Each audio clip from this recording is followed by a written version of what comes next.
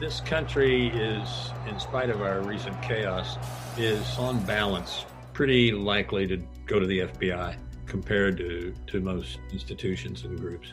Some people don't give in to the dollar sign. They are hooked by ideology. Happened to Lee Harvey Oswald. He was a very, very pointed and enthusiastic killer. And he was to assassinate Kennedy and return back to Moscow and have there be cheering and enthusiasm for him at the Moscow airport. How did Stalin's leaders that were left after he died in the mid-50s, how did they feel about Kennedy? Khrushchev, he wanted Kennedy dead, but he realized that he might get caught and labeled as the assassin of the American president, and that could mean nuclear war between the U.S. and the Soviet Union. Interesting. He changed, and the decision was made by Oswald not to listen and not to obey anybody, and he basically executed him.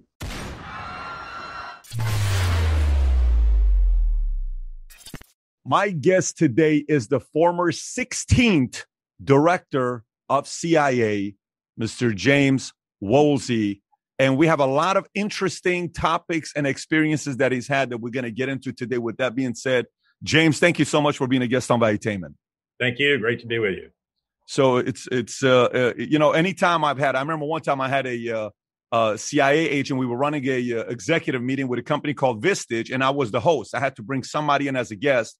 And it was a former CIA agent. He came in. Every single CEO and entrepreneur showed up because they just wanted to hear the different stories. And it was by far the most popular guest we had where CEOs wanted to hear from a CIA agent. Go figure why a CEO, but it's exciting to share your story with our audience. So, if we can go back on how you got started, how does one go from, graduating from high school to saying, I want to go be a CIA agent? And then not only that, you get a phone call from Bill Clinton saying, hey, I want to meet with you. And that leads to you being the director of CIA. So how did this whole thing get started for you? Well, it was close to being an accident.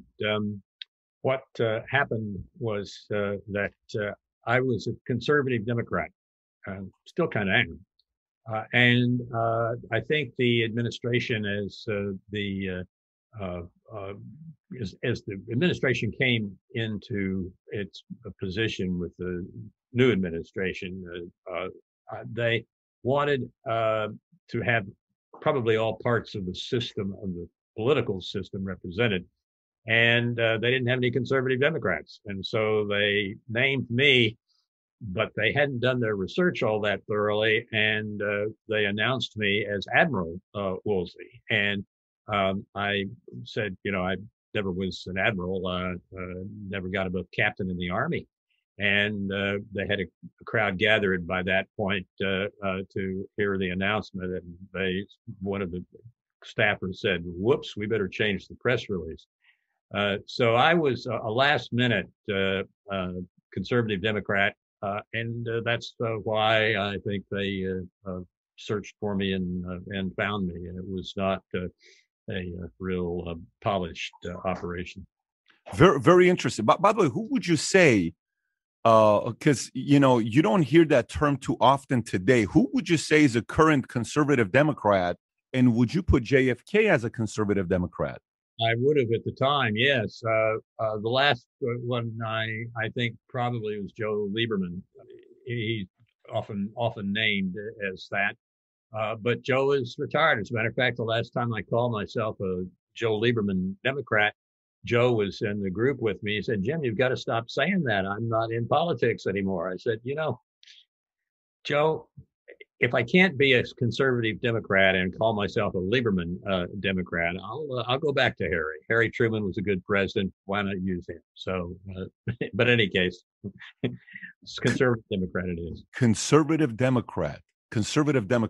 Do we have a lot of current conservative Democrats, would you say? Maybe two. No, not so much. I think the Democrats have yawed over into being progressives largely, and the Republicans have gotten very much into, I think, some of the innovations of how to create a new movement for themselves. And I'm not sure there are many conservative Democrats. I think they're kind of gone with the wind. You said two of them. Is Manchin one of them? Is that who you're thinking is one of them? I would say Manchin, and I still count Lieberman. Okay, got it. Okay, I'm very. I mean, if you think about it, a lot of people would probably be.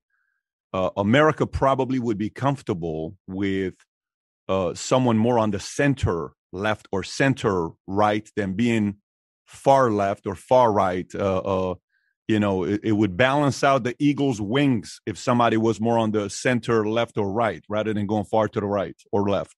I think you're right. Yeah. So how was that phone call made when you got the call and saying, hey, the president wants to meet with you? And were you expecting it? I know you said it was kind of a surprise, but was it something where you were on a short list of 5 names that you knew about? Not really. I was on a short list of people that they were talking to, but I thought they were just talking to a group of people who were being considered to be director, not who had already been chosen as an admiral to be director. It turned out I was on a shorter list than I knew. How was your first sit down with President Clinton? Well, we really didn't sit down. It happened very quickly. President Clinton chatted with me at the inauguration ceremony for a few seconds. That's about it.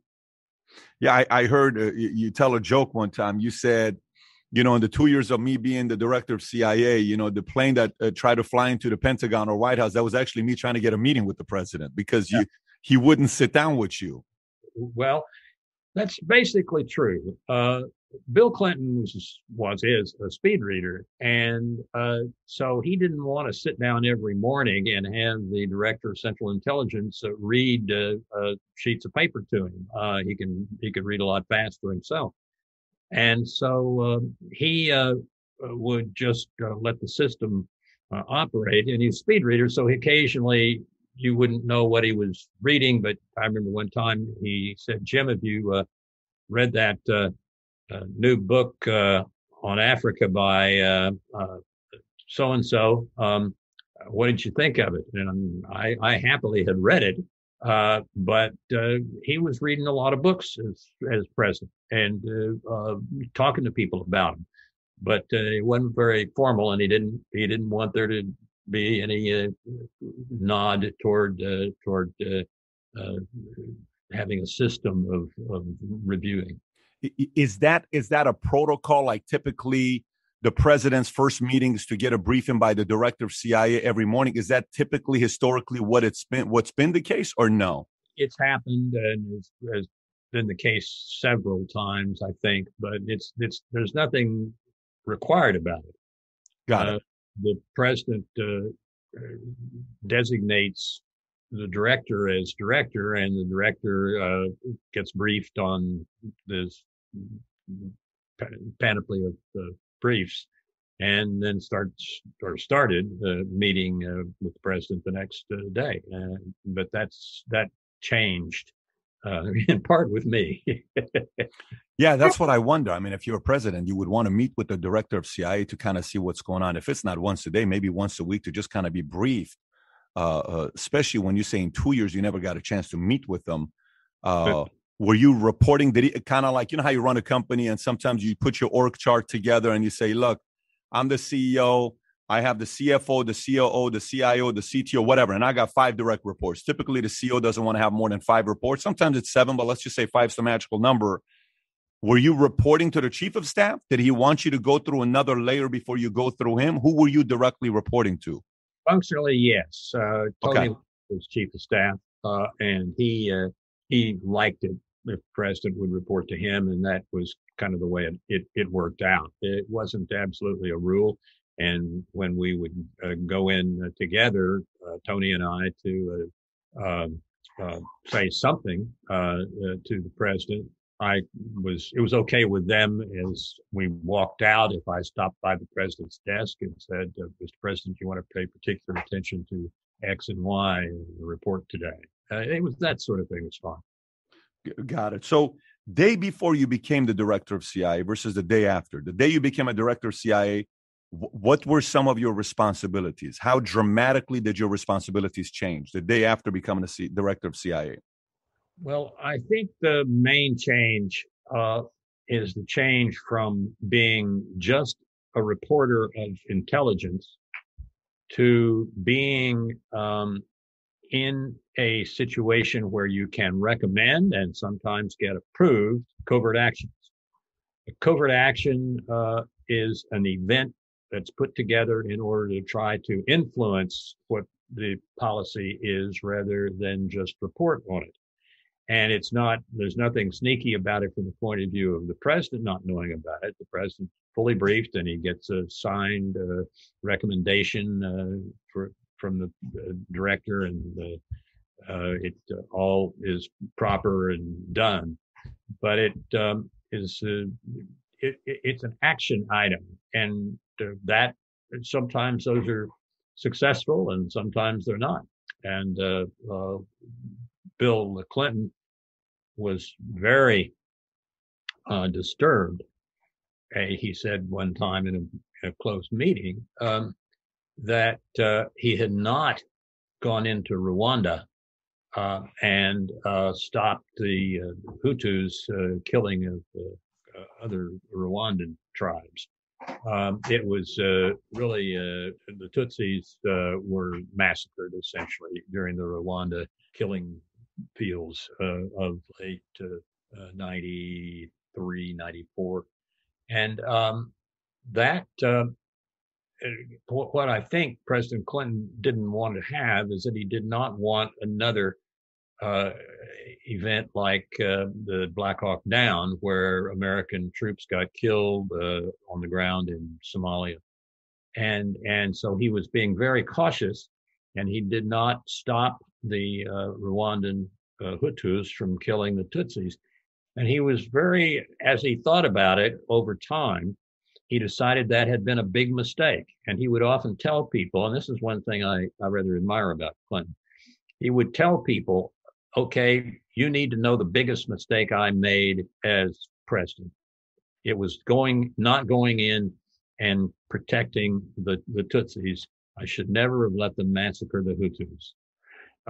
And all presidents don't do things like that. They don't say right out in the National Security Council meeting, I made a big mistake and here's what it was. Because that was close to 1 million people that died as a result of that decision of his. And it's something that has come up in time, a number of circumstances. But it's an important issue, and it's something that he had the manhood and grace to deal with straightforwardly. Was that during your time when 1 million people died during his watch? Was it when you were his director of CIA, or was it afterwards? It was largely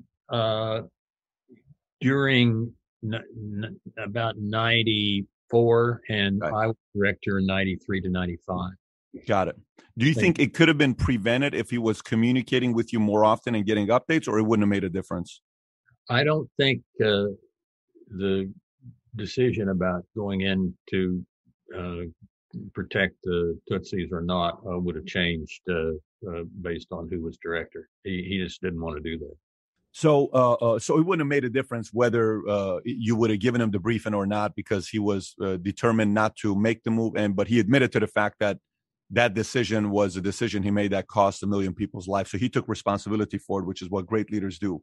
So, prior to being a director of CIA, how much experience did you have being a CIA agent yourself? When I went on active duty in the Army to fulfill my requirements as an infantry officer in the Reserve Officers Training Corps requirements, I had a choice whether to work on intelligence issues or work on issues related to the Vietnam War. Since I had been a founder and president of Yale Citizens for Eugene McCarthy for president and had opposed the Vietnam War, I I picked intelligence rather than the Vietnam War. And I worked on intelligence matters, largely having to do with satellite design, reconnaissance satellite. Mm-hmm, mm-hmm. And I did that for close to 2 years. And then after that, I began doing some National Security Council work for Brent Scowcroft and worked in the Pentagon. So it was in the technical side of things and was relatively short, a couple of years. But that's what my experience was. Yeah, I mean, I look at your resume: advisor during the military U.S. delegation for strategic arms limitation talks in Vienna, 1969 to 1970. General counsel to U.S. Senate Committee on Armed Services, 70-73. Undersecretary of the Navy, 77 and 79. Delegate at large of the U.S.-Soviet strategic arm reduction talks and nuclear and space arms talks, Geneva, 1983 to 86. Ambassador to the negotiation on conventional armed forces in Europe, Vienna, 89 to 91. So it's interesting that you had a variety of background on different things fitted. Does that kind of give you an edge on why they thought about recruiting you to be the director of CIA? It's possible. Okay. That reasonably broad experience, although not deep and not real lengthy. I mean, it was screened over a 2-3 year set of assignments. When you became a director of CIA, were you given some intel where you yourself you thought the outcome or the blame was somebody, and then you found out it was somebody else, where you sat there and said, this is pretty interesting on the intel that was given on what event took place here? Was there anything that you yourself were extra curious about that as a director of CIA, now you can have access to find out more about that information? Yes, drones. I was an enthusiast for making transition for at least an important portion of the photo reconnaissance part of the agency and the Pentagon that would have been backed up the idea of relying more heavily on drones.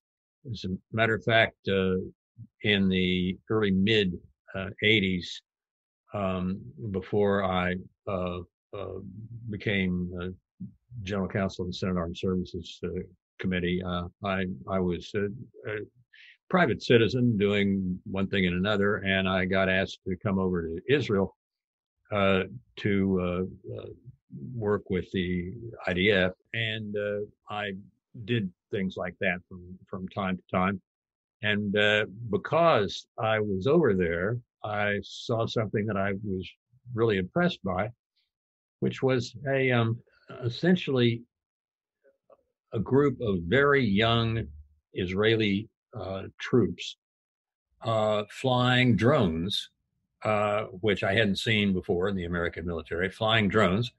And they seemed like they were just almost certainly too young to be doing things with military forces. And so I asked the colonel who was in charge of the Israeli unit.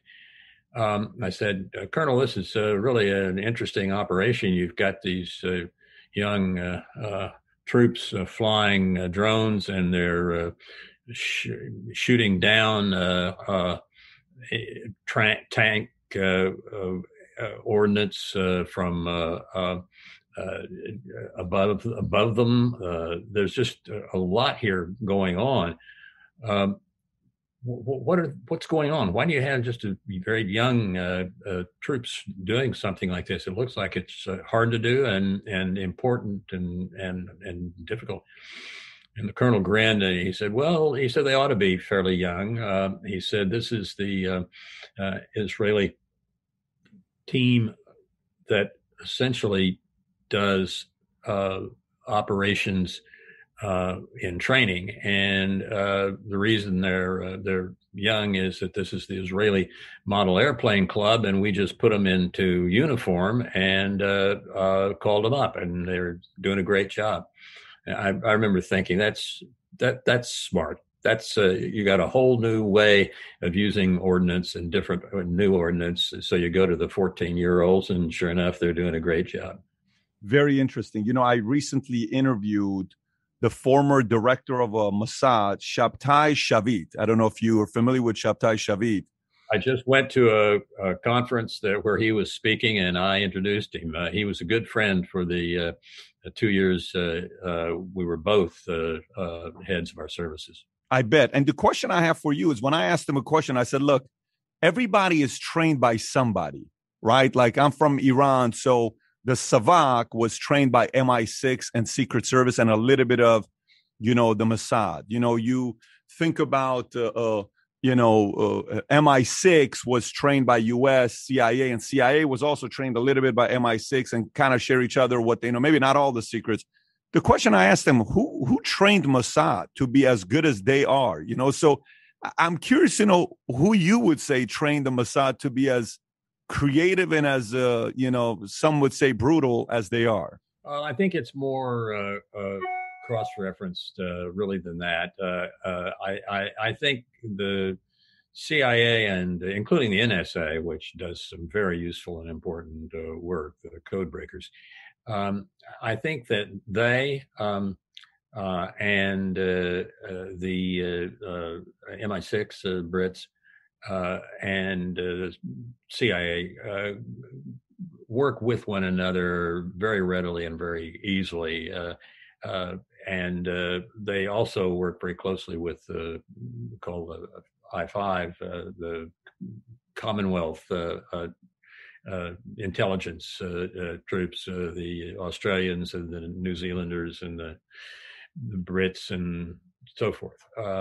So it's more a group of 6 or 8 that work together on all sorts of things all the time than it is a single sequence.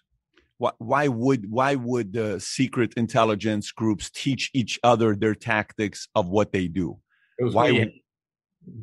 Basically, it's because we have no major secrets anyway from the Brits and the Canadians and the Aussies. We're all in the same ballpark. Who's one you wouldn't be comfortable sharing secrets with? If you were to say there's no way in the world we would do anything with the following 3, who would it be? That would be Iran.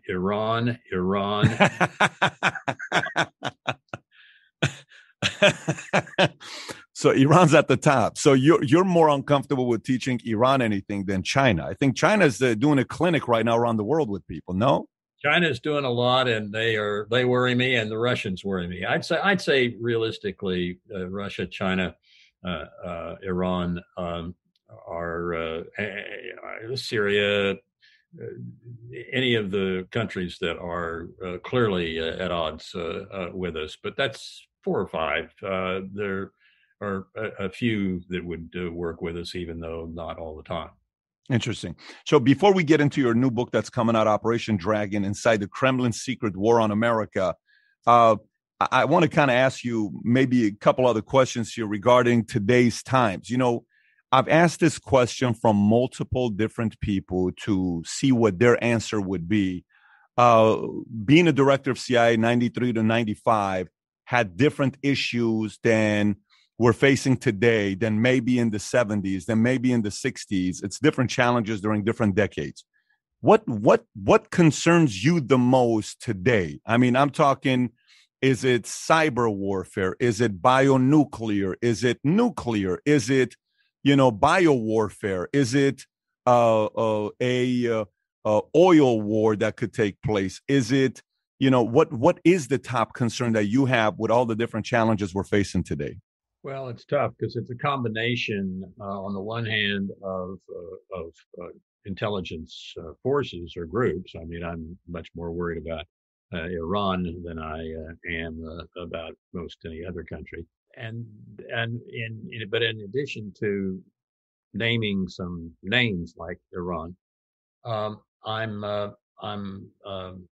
really quite concerned about the specialities that have been adopted by Russia and China, which are very, very troubling, because Russia, for example, has been working very hard on cyber, particularly artificial intelligence.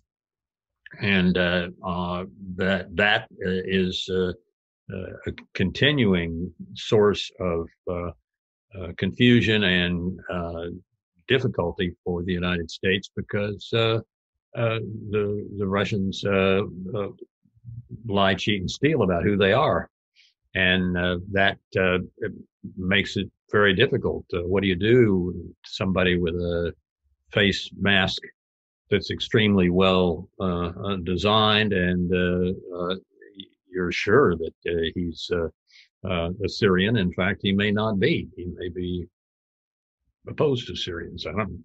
So there are a lot of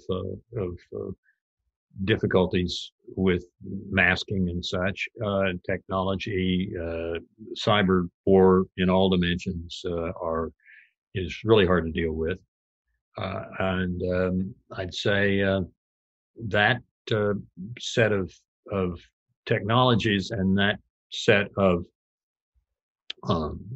governments are 6, 8, 10, 12 really, really troubling combinations of individual countries and individual texts and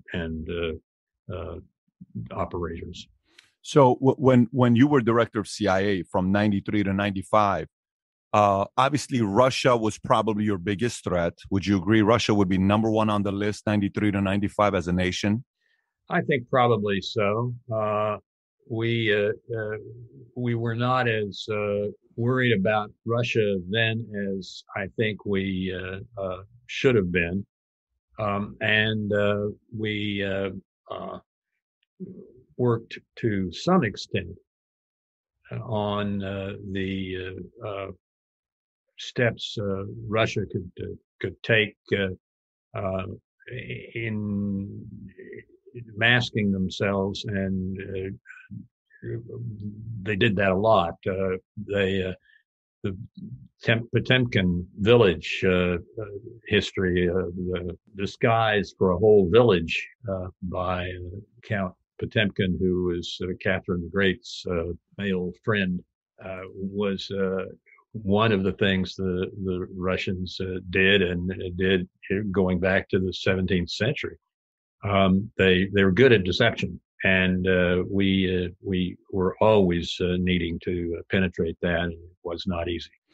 During that time, was China at all even a thought? Was it even something where you woke up and, hey, we have to be careful what China is going to be doing next? Obviously, Russia was up there. Iran was up there. Was China still in the top three at the time or no? I don't know that it was in the top three, but it was very close. It was in the top one or two or three. You can't really tell, but they were a problem, but not as serious a problem I think we thought as say Russia was. Now it may be different. The ranking of the Chinese and Russians and Iranians, Syrians is hard to parse, but all 4 or 5 of those countries are worrisome. So, the one thing that sometimes I wonder about threats is when you were the director of CIA at the time, the story of Aldrich Ames, who was arrested February 21st, in 1994 for treason, spying against the United States, et cetera. So CIA was criticized for not taking action immediately. And you came out and said, I'm not the kind that's going to go out there and fire the guy. Let's investigate a little more before find out who this guy is, if he's really involved. And then later on that year, December 28, 1994, you resigned. So the question I have for you with this is, how, you've heard the saying before, Alexander the Great, I have met the enemy, it is I, or America's biggest enemy is within the inside. In a family, the thing that could break up a great family is within the inside. How much do we have to worry about another Aldrich Ames or 2 or 3 or 10, sharing some of our intel with our enemies today? We have to worry about the inside. It's a serious problem. Most CIA and DIA and other intelligence people or other people on the inside, military officers and the like, Lee Harvey Oswald, after all, was a Marine sniper. So, because of that scope, we do have to be very careful with our people, including very senior people who work on really important matters. But it's not something that we can readily brush aside. And it's also something that you want to be careful not to get too fired up about it, or even paranoids have real enemies. But you don't want to spread a doctrine throughout the intelligence community that you're suspicious of everybody. You ought to be we're concerned and attentive about everybody, but we need our career people, and we need them badly. Yeah, I bet that's kind of weird to, how do you how do you watch your agents, and how do you have detectives to detect any signs of espionage from your CIA agents who are professionals at kind of keeping things undercover and people not knowing what they do for a living? It's a tough task. I said to one of my successors, and he didn't think it was a good analogy, but I said it anyway in a meeting, that we lived with a national security establishment in which we send people abroad, military usually, to fight and die for their country. We also sometimes send people from my organization abroad to lie, cheat, and steal for the country. And I had one of my colleagues say, "We don't steal." I said, "Well, what do you call it if you get your hands on an enemy draft security set of files? You don't just kind of smile and leave them there. You give them to the boss, find some way to use them." The best thing that's ever been said on that, I think, is the wonderful Winston Churchill quote, which is that it is so important to take very good care of intelligence that it's essentially like a dominant pattern of work. What do you mean? So Churchill said it's important to carry your intelligence because they could do what? Because I think the exact quote. It's about I know what it is. It's that it's so important. It's intelligence is so important and must be protected by a bodyguard of lies. Intelligence is so important that it must be protected by the bodyguard of lies. And that's Winston Churchill. Wow. And he, one of his books is called Bodyguard of Lies. And it's an important point. Churchill was very good on these issues, to put it mildly. Yeah, he's a obviously in many ways he's seen as one of the greatest leaders of all time, and he's hated, and he's a lot of misconception about him and people who didn't really understand his wiring, because he was a pretty weird, strong personality leader. When wartime came, they trusted him the most to want to execute, and some of the other guys like Chamberlain were not having the guts to go out there and do what the necessary work was required. But going back to it, so espionage, CIA agents flipping on us, or DIA, or whoever it is that we're even some soldiers there, right? What is the common tipping point where somebody says, "I'm willing to flip"? Is it women where they end up meeting some, the stuff that you see in movies, a Red Sparrow or something like that, and they all of a sudden like, "Oh shoot, I totally screwed up. I gave too much intel to the wrong person because this woman really was able to woo me, and I'm in too deep"? Is it money? Because CIA agents don't make a lot of money. If you think about the kind of money CIA agents make, it's not like they're taking home $1 million and rolling in the dough with a Porsche 911 parked outside. That only happens in movies. Is it a deep hate for the institution and what America stands for? What typically gets somebody want to flip against its own nation? Well, lots of people can show weakness, and different types of people have and do. Ames came into his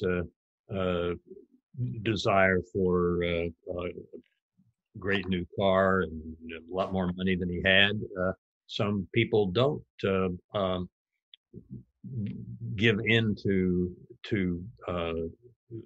the dollar sign. They are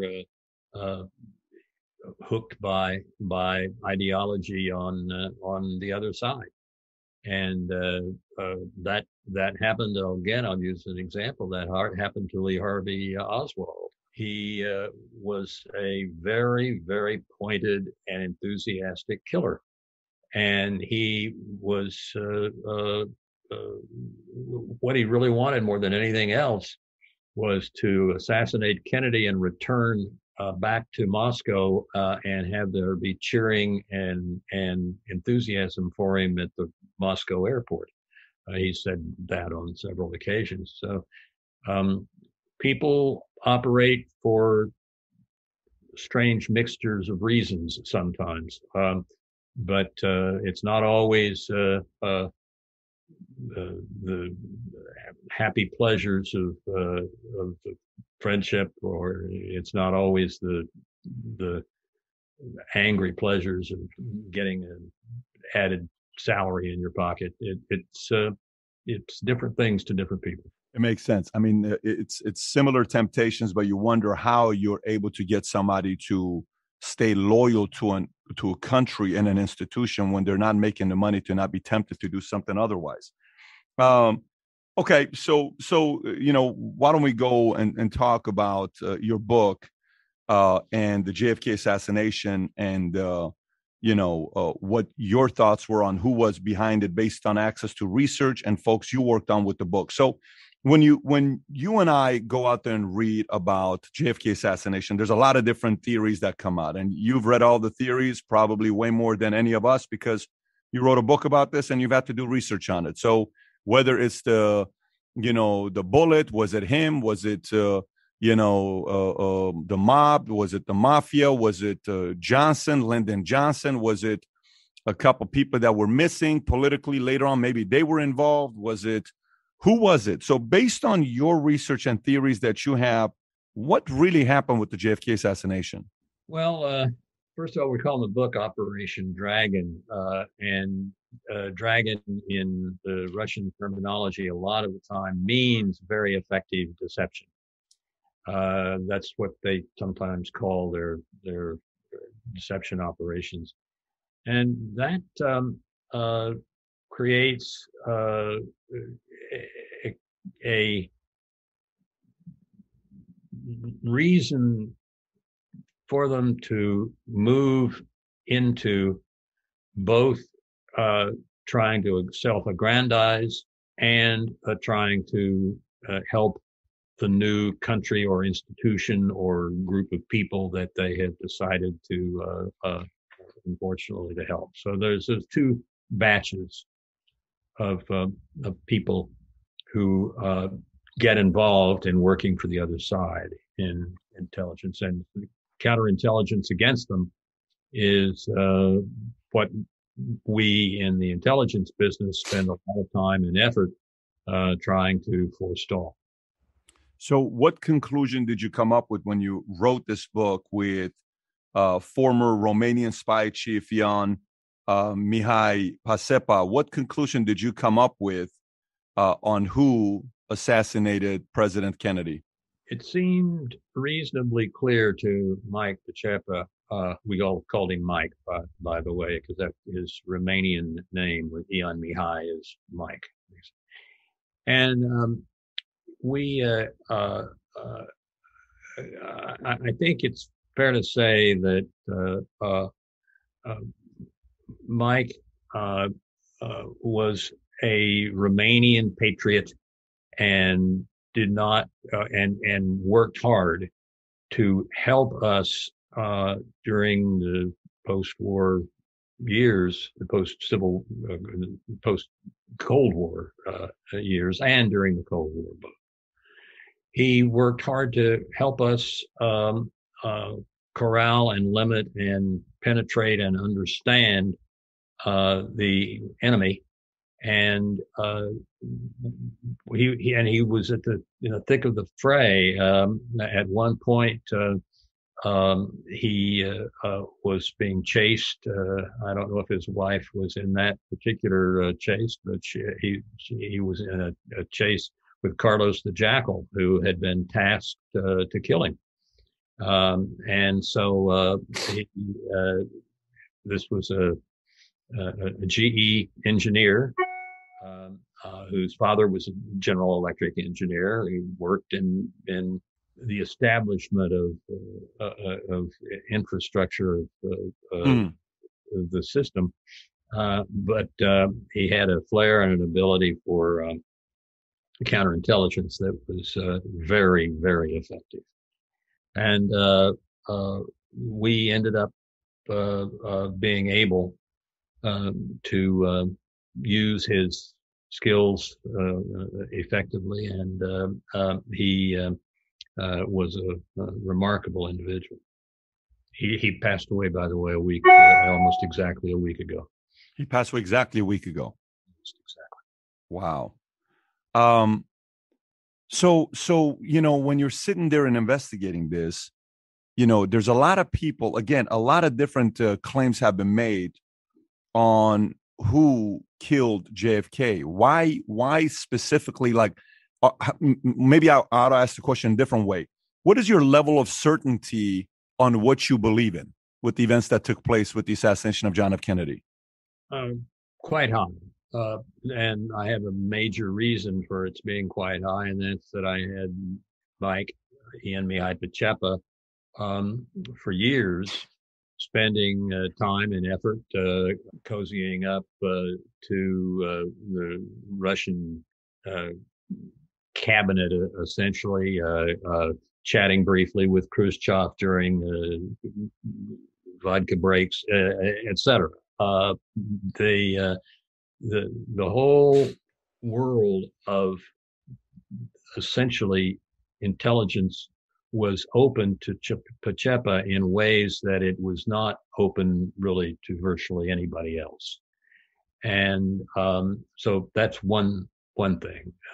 Mike was able to get into contacts, and for example, Ceausescu, the Romanian intelligence chief, and actually chief of decision making for much of the time in Romania. Pacepa was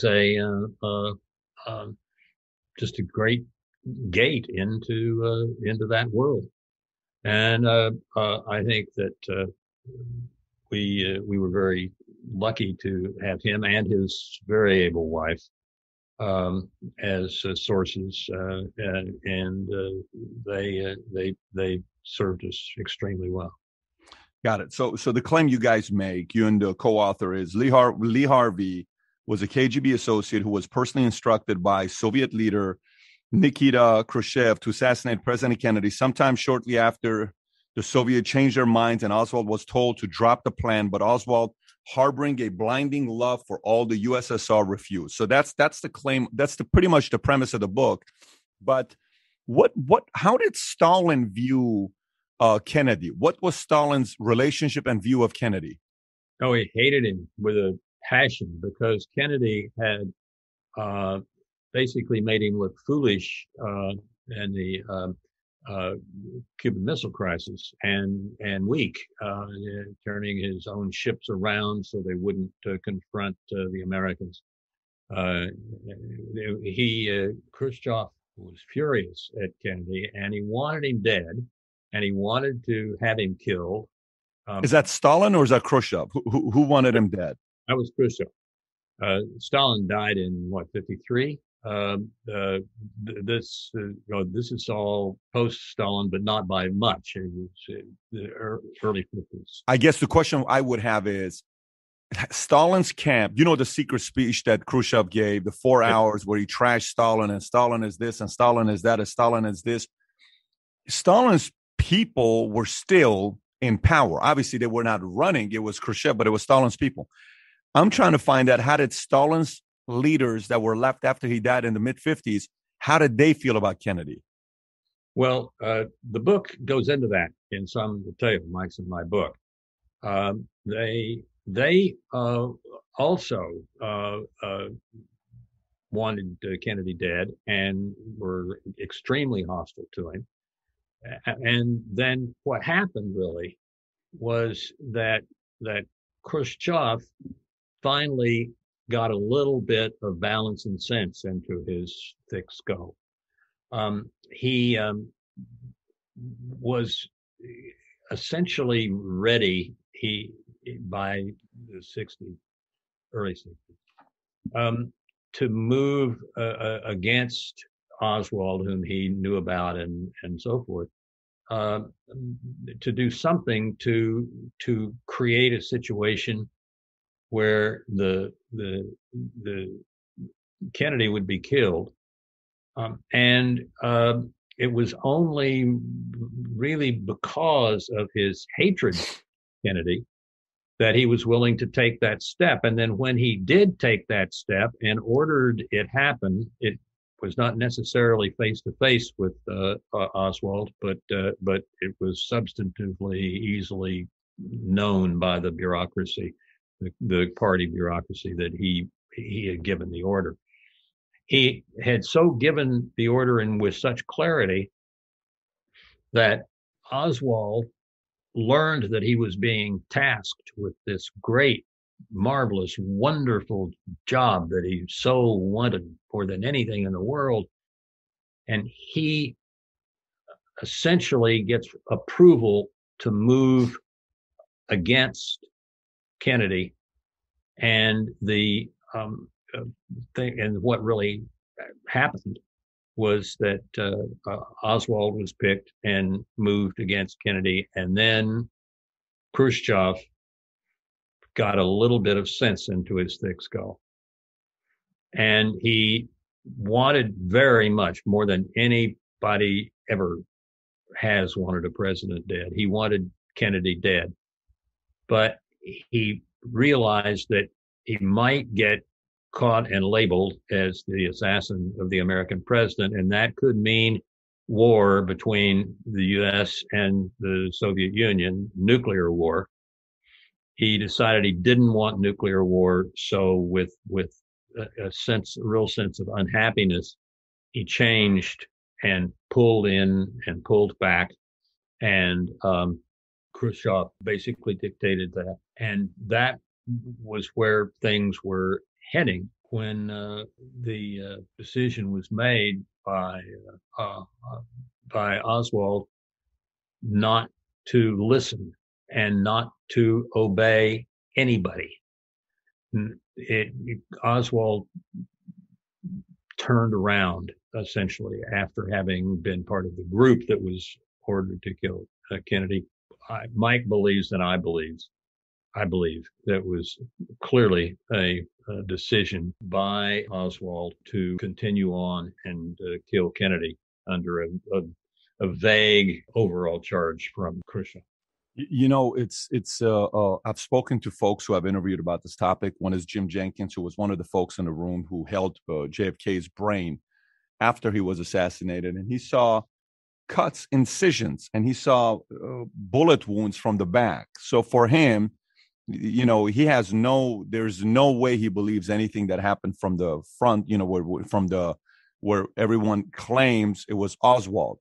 Lots of people think it was CIA because it was an inside job, because LBJ hated Kennedy, and he just wanted him gone because LBJ always was more aspirational, wanting to be a president than Kennedy was, and he couldn't stand a family. He would always say, I want those Irish men out of there, and I want to go in there and be the president. And he was aspirational to want to be president, LBJ. And we all know what happened when John F. Kennedy went up to him saying, I want you to be my VP. It was not the easiest conversation. So, but I don't think LBJ was aspirational enough to do what Khrushchev did.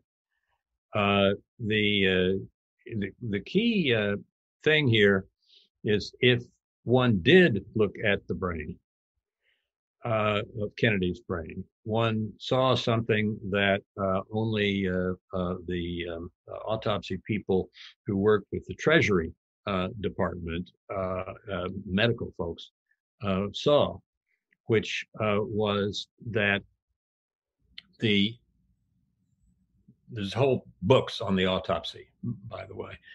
But the thing that you want to pay attention to is the Treasury Department study that was done in order to look at the brain of Kennedy once he had been shot and to see whether or not the way the blood flowed and the soft tissue flowed was consistent with one type of approach toward being killed by a rifle versus another type. And the Treasury Department study of this is new enough now that it hasn't been relied upon particularly by the anti-autopsy people and the other members of the 3,000 people who wrote books about Kennedy. The killing of Kennedy was consistent with soft tissue being at the front end of the brain and consistent with the type of entry wound. Whereas I'll let you read all this in the Treasury book because it's the one that has the detail in it. But the other sort of texts of information essentially came from killing with a shot that ended up going through the much harder surface of the brain rather than the soft under the skull tissue. And I think it's clear from what Mike has told us, and what I think it's clear from what Chapa saw and passed on, that the death of Kennedy was consistent and highly consistent with a bullet coming from where the bullet finally was said to enter Kennedy's skull. So if Lee Harvey Oswald did it, why would Ruby kill him afterwards? Like, what connection does Ruby have to Russia? I mean, what does Ruby have to do? Because Ruby's connection was to the mob. Yeah, well, Ruby's connection was to the mob, and the mob ordered him through Cuba because they had the driving responsibility for this. They had standing in line, they had people who were willing to kill Kennedy. They were ready to go, and they were ready and willing to take an action against Kennedy, and that required them to take action against Lee Harvey Oswald, because if Oswald was still alive at that point, remember that's after one day, and Oswald is at the jail, and the famous photo of Ruby shooting him in the stomach. But what happened was that Oswald gets killed by Ruby in the jail as they pass by one another. And Ruby is killed because neither the mafia nor the Castro want him, nor the Russians want him alive talking to anybody. Do you have, is this speculation or do you have proof of this communication? I think it's pretty clear. I have stayed away in the book, and I will stay away from words like absolutely clear and so forth. But I think both motivation and the geography of where people were point very clearly toward Ruby killing Oswald and having done so because the Russians and the Cubans didn't want him or anybody to know what he was doing. Are you a sports fan? Are you someone who likes sports? I have gone both ways. When the Redskins were here, I went to almost every game. Other sports, I tend toward baseball, but that's gone on evil days as a result of the virus. So as soon as baseball comes back in a sensible way, I'll be out there in the stadiums. So you know how a kid is raised in a family in Boston and he grows up hating the Yankees, right? Yeah. And he's 5 years old sitting next to his daddy and he's just watching oh my gosh, you know what? These Yankees are con artists. And the kid grows up 30 years later, these Yankees are con artists. And then his kid, and generationally, they hate the Yankees. And it stays with them from a kid till later on. Even 70 years old, they still hate the Yankees. Magic till today, when he hears about the Celtics, his body shivers because he can't stand the Celtics because it was his number one enemy, right? And you go on and on and on and on and on. How much of you, knowing when you were coming up, enemy of the state number one was Russia. Fast forward today, how much of it has to do with you just despise Russia, where you think they would be capable of taking out Kennedy because you had aspirations of Kennedy, because you're a conservative Democrat? And how much is it just logically you said, you know what, I just want to write a book about this because I'm certain Lee Harvey Oswald was behind the assassination of Kennedy? None of the above. I went into the world of national security through interest developed when I was working on the reconnaissance satellite stuff for the Pentagon. That was 2.5 years of basically technical research and understanding how the satellites work and so on. I didn't feel an emotional requirement to do anything for the Russians. As a matter of fact, when I negotiated the Conventional Forces in Europe treaty back in the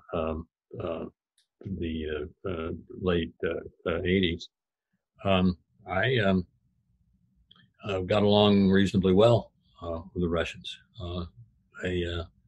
They were not my favorites, but I could get along with them and did. Well, what was the fabric of doing business with Russians? Like, what did you know they stood for? ... Here's what it was doing business with Russians. The thing that I found to be their saving grace, in a sense, was that they had a lot of times they had good senses of humor. I often look at people's senses of humor to make temporary judgments. And the Russians, on the whole, had pretty good senses of humor. My German friends in the negotiations didn't so much. But my Russian acquaintances, I could get along with, and in all of those cases, the best humor was certainly British. I mean, the Brits just do that well. But I did get along with the Russians okay, and neither sports nor that was really central to my decision making. I would do my best to have decisions come through in a way that let me have a lighthearted demeanor in dealing with the 27 countries that I had to deal with. And I always tried to pay people compliments and so forth to keep things on an even keel. So who told dirtier jokes, British or the Germans? Actually, British or the Russians? This is a diplomatic corps. They were not good with dirty jokes. Although I think probably the best ones would probably have been Russian.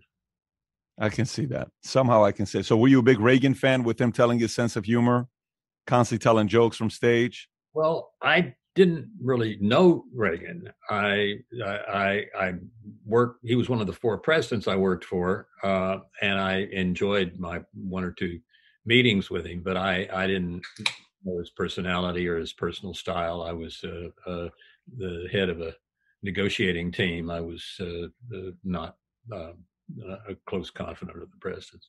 Last question for you before we wrap up. If you were the enemy today, okay, say Russia comes to you with a blank check. They said, James, we're going to give you $1 billion. China's going to give you $1 billion. Iran's going to give you $1 billion. Tell us what is the best way to attack America today. What would you say it is? Excuse me, I'll talk to you tomorrow, and then I go right to the FBI office and say I'm going in to see a Russian who's pitched me tomorrow. How do you want me to handle it? I'll either play a game with them or I'll just say go to hell. But if you want me to lead them astray, let me know. I respect that. I respect that. You know, but do you, and you don't even have to answer this. I'm just curious, asking you this question. Would you know the best way to internally destroy America? And if yes, is it in the progress of that becoming a reality and we have to fight like hell to keep it? Or no, the strategy you have, no one's talking about it? I think that the thing that would probably influence not me, but a potential person like Ames decided to go with the Russians because of money. I think the thing that would most influence somebody like that would be his effort, probably to please his wife and family and children, and just stack up money. I mean, if he can, without people knowing about it, if he could stack up tens of millions of dollars, enough to lead a very wealthy life, that would be the kind of person I think that would be most likely to turn to the Russians. The ideological folks who want to have a Lee Harvey Oswald type life and climb onto the ladder of the arriving aircraft coming back to Moscow and getting cheers and everybody loving them.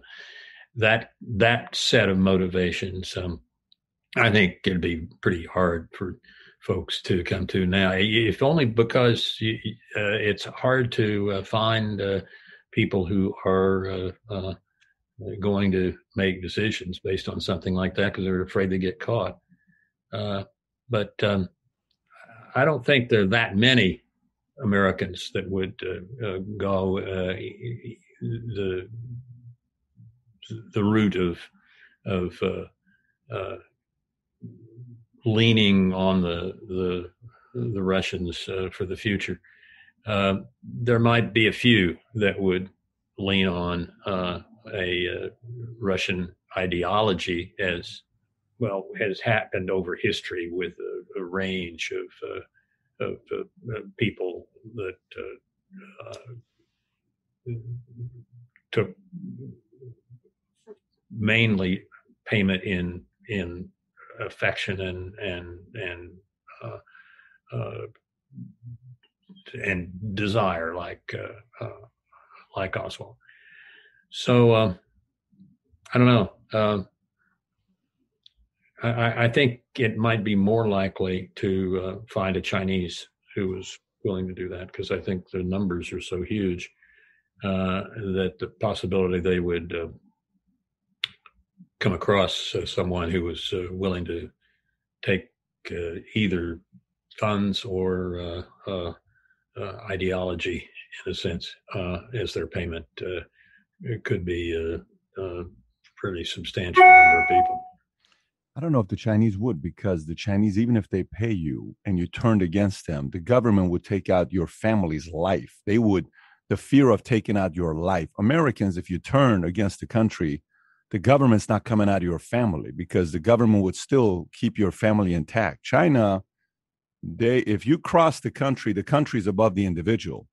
And America at least gives you a little bit protection of the individual, that even if you cross the line. So that's why I think it'd be easier to turn against America than it would be to turn against China. Again, I'm just a business guy. I'm just speculating, but I'm not the one that's the director of CIA here. I'm the one that's interviewing the director of CIA. So I think this country is, in spite of our recent chaos, is I think on balance pretty likely to go to the FBI. Compared to most I agree. institutions and groups. I totally, I asked the question from you only because when I sit there and I strategize with my board or with my executives and I ask, the question comes up about, if we were our own enemy and number one competitor, how would we try to hurt us? You have to think about that. You have to ask that question because you learn that way. I asked that question because I would hope, and I would assume this is happening. The folks in charge of the CIA, whatever organizations that are out there that are trying to protect the country, they asked the question, if the enemy wanted to take out America, how would you go about doing it? What would that strategy be? Because that would be what I would be spending my time having, almost like a blanket insurance policy around it to make sure that never happened. And how I go about doing that would be, the right execution.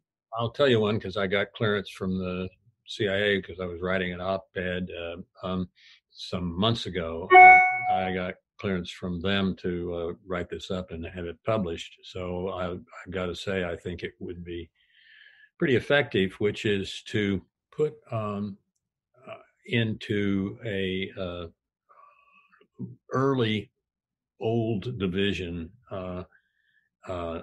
electromagnetic pulse warhead, EMP warhead that could be detonated at a low level, that could be detonated with a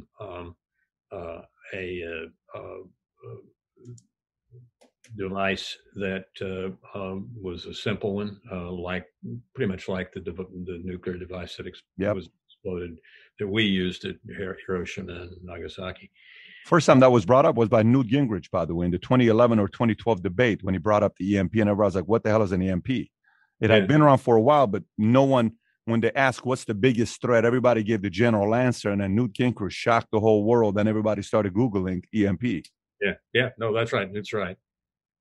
He and I have been on panels together and stuff writing about this. But the bottom line is just detonate a low yield nuclear device, and you want to do it up at least, let's say, a mile or two. You could probably still have an effect if you detonated it up several miles, and it would take out pretty much all of the electromagnetic devices, including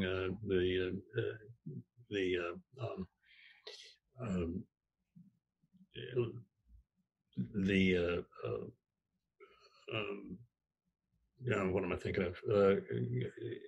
The phone towers, the servers, the internet, the electricity.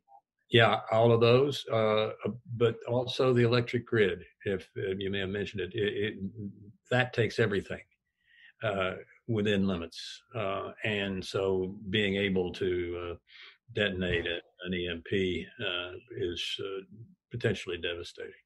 Well, hopefully everyone's going to play nice. Hopefully everyone's going to play nice, and hopefully everyone's, rather than thinking about attacking each other, they're playing a nice game of solitary or backgammon or spades or dominoes or whatever their choice and preferences of playing a game. But knowing when you're competing in the game of power, unfortunately, they're spending more time thinking about tactics and strategies of protecting themselves against the war than worried about who's going to get the highest score on backgammon or solitary. So maybe what we have to do is, instead of sending that EMP, we send the biggest distraction of video games, movies, shows, to distract the hell out of these leaders so they're consuming more entertainment than, going out there thinking about attacking each other. Who knows? Maybe I watch too much cartoons with my kids, and my mind is going into cartoon strategies than actually real life strategies. You realize that we're being saved from the evil cartoons by just as of yesterday. They're taking the Bugs Bunny off. I saw that. Taking half a dozen of the key characters, because we're doing the evil thing by watching them with our kids sometimes. The whole Dr. Seuss and Pierce Morgan yesterday got canceled. Yeah. As a conservative Democrat, what do you think about the cancel culture? Absolutely idiotic. Really? So you don't agree with the fact that we cancel what people say that could potentially hurt someone else's feelings? That's right. My response to that when I hear it is almost always, get a life. I appreciate that. Yeah. It's definitely one of the scariest things that's happening, because it's the ultimate muzzle. I left Iran living in a country with a big muzzle where you can't even think negative thoughts about the country. And then you come to America, that handcuff, shackles, and muzzles back on, just in a different way. And you can only listen to one way of thinking, not the other way. So Who knows what's going to happen? Look, I got to tell you, I enjoyed it. I got smarter. I learned more of whether, if I ever get the call to want to be the director of CIA, to turn it down indefinitely and, stick to what I'm doing for a living. And for everybody that's watching this, James, we're going to put the link to your book below that folks can go order. Specifically, those of you that are very, very curious about the JFK assassination, highly recommend you go get the book and read it for yourself. And if you agree or disagree, tell us about it. But with that being said, once again, sir, thank you so much for making the time, for being a guest on Valuetainment. Many thanks. Appreciate it very much. Great interview. Appreciate you. Thank you. So many different versions of the JFK assassination story. What was your biggest takeaway? And as well as what it meant to be a director of CIA, any of the strategies when he and I talked about as a conservative Democrat, how he viewed different topics. I just want to hear your thoughts. And if you enjoyed this interview, I think you'll enjoy a short clip of an interview I did with Jim Jenkins, who was in the autopsy room, one of only 4 people who held John F. Kennedy's brain. And this is what he saw in the autopsy room. Watch this short clip. Something tells me after you watch the short clip, you're going to want to watch the entire interview. Take care, everybody. Bye-bye.